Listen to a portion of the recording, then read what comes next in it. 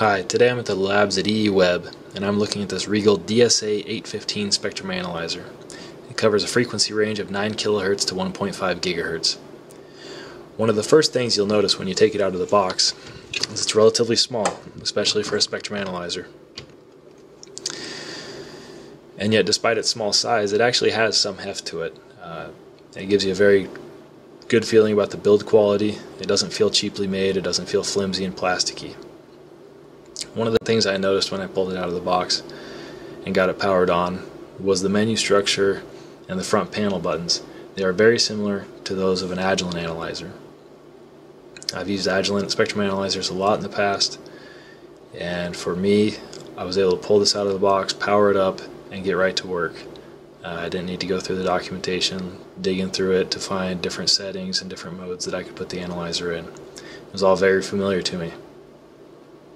On the left, you'll see some status indicators, and those will tell you what kind of detector you're using, what mode your traces are in, and other settings. To illustrate just how easy it is to get right to work with this analyzer, I have a 950 MHz signal set up that's getting pushed into the analyzer. And if I wanted to measure that, well, the first thing I'd do is I'd put the marker on it using just the peak button.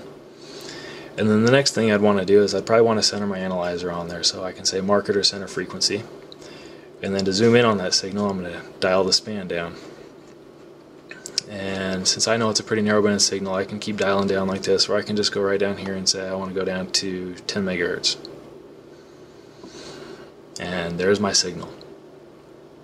Now, if I want to go ahead, and I only have one peak here, but if I want to, I can say I want to go to peak, and I want to turn on my peak table. And you can see that it's detecting any additional peaks that show up, and it's updating frequency and amplitude in real time.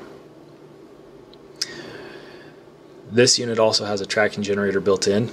If you've never used a tracking generator, they're very handy for determining correction factors. This analyzer can correct data for you in real time. If you have a correction factor file, you can load it in and it'll adjust the amplitude based on frequency depending on that correction factor.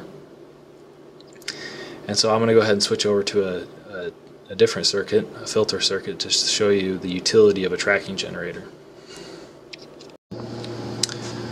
So now I have the analyzer hooked up to a filter circuit. The output of the tracking generator is going into the input of the filter, and the output of the filter is coming back into the spectrum analyzer. And what you'll see with the tracking generator is it sweeps the same frequency output as it's reading on the input of the analyzer. And so it makes for a very easy way to determine gain or loss through a filter or an amplifier, or even just through a long run of cable where you need to know what the loss is. So if I go ahead, I'm going to hit the tracking generator button, I'm going to turn it on. You'll see that the green light lights up so that even if you go over to another menu, you still know that it's on. And here you see the passband of my filter. So if I then go in and I want to determine what that passband actually is, I can turn on some markers. And I can say, let's set this marker over here to, let's say right about here, let's say that's the passband. It might not be the exact 3 dB point, but it'll be close. And let's add another marker. And let's put that marker over here at about the same amplitude.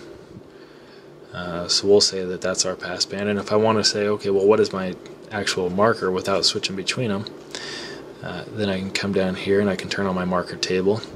And you'll see that it's about 925.5 MHz to 967.5 MHz, and you'll see those amplitudes updating in real time.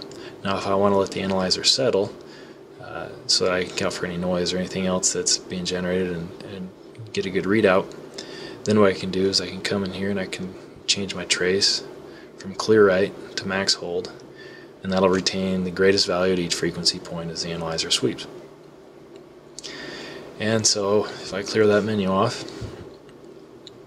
then again I can see that it's starting to settle in, and it looks like I did an okay job picking those points. But maybe I want to know, did I really get a 3 dB point? so I can add another marker. I'm just going to send that one to the peak. So that one's coming in at negative 23.63 dBm. So I'm actually sitting about 5 dB down. I could go and dial those markers in if I needed to. I think this demonstrates the point though. Of course, one of the things you have to consider when you're buying an analyzer is the price. And I think the Rigol DSA-815 will be hard to beat in that category. The base price is $1,295. If you need the tracking generator, that's $1,495 starting price for the entire unit. So it's a $200 add-on. And I think if you evaluate the DSA-815 against its competitors, then as long as the DSA-815 meets your needs from a frequency range and noise level perspective, it would be pretty hard to beat on value. I know a lot of the larger manufacturers, they don't even compete in that price range. And so when I saw it and when I saw the price, I didn't know what to expect when I pulled it out of the box. But I've been very impressed. I think it's a wonderful value.